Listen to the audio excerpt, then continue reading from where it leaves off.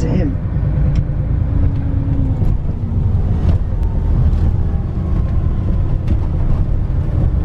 So now we're going to go up by Christchurch, and as I was saying, Christchurch is associated with the Vikings, and it was built about 100 years earlier by King Sitric. He was the first. But Strongbow is associated with the cathedral as well.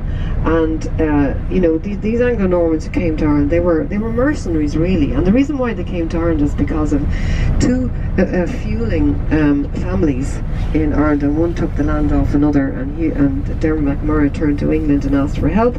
And the Anglo-Normans said, yeah, well, we can come over, and said, well,